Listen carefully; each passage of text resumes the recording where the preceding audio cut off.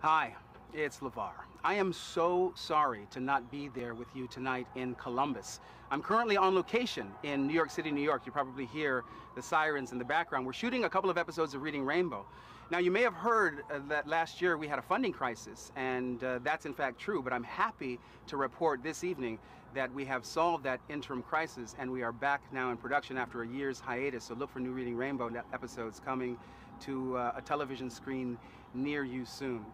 I just wanted to say a few words by way of acceptance about not just your motto of scholarship, leadership, and service, which are outstanding principles to embody, but about the program that you seniors decided to enact as your service program this year. As you all know, reading and literature is very important to me. I believe that our ability to share stories in our culture, in the various cultures around the planet, are in fact one of the things that defines us as human beings.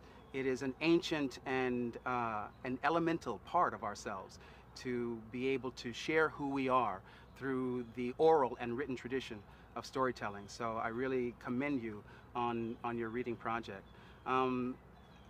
If I were there in person tonight, I would probably want to spend a few moments talking to you about the responsibilities that you all are about to step into as you walk out into the world. And if I could give you any advice, it would be to be very mindful of the thoughts you think.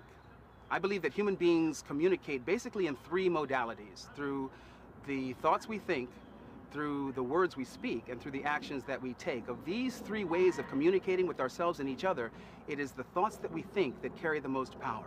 There is nothing that you can think of in creation that did not begin with an original thought. I am always awed by the reality that I know that there was some kid who watched Star Trek in those early days of the original series and kept seeing Captain Kirk pull that communicator from that secret place, that velcroed place behind his hip, and flip that thing open and call Scotty on the ship. And I know that that kid grew up and became an engineer and a scientist and developed a piece of technology that is as common to us today as the cell phone. That which we focus our thoughts on, we tend to manifest in third-dimensional reality.